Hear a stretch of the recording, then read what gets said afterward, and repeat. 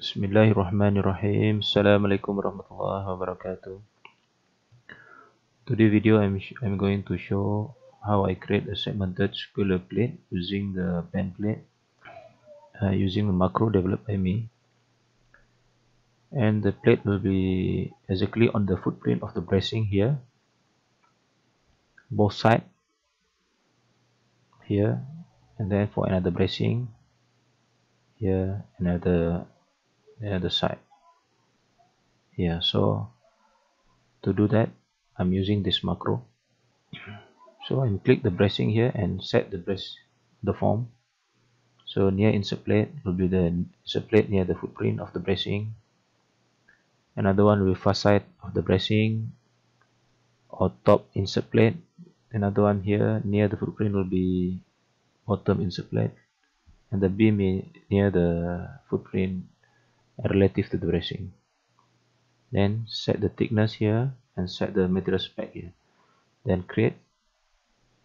Yeah, you just create it. Just nice. They're exactly on the footprint. See from the plan, and you will see how it created.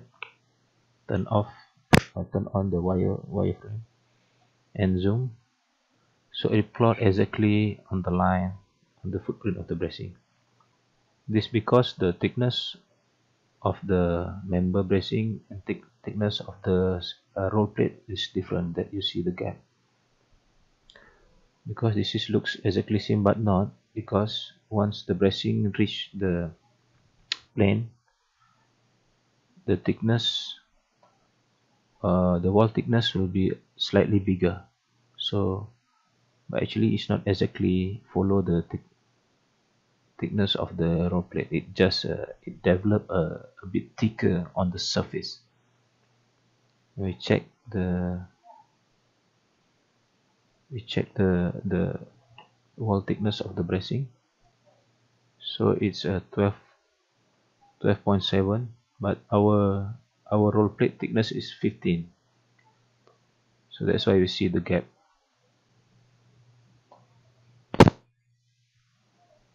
So to do another side, just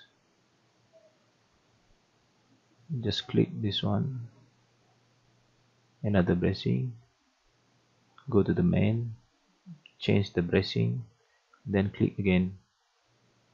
Okay.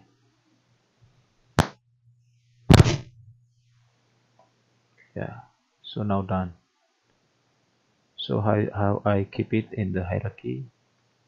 Okay, so that is how I create my segmented circular plate using a macro developed by me. So anyone or any company to reach me or to request for any macro can send email to this.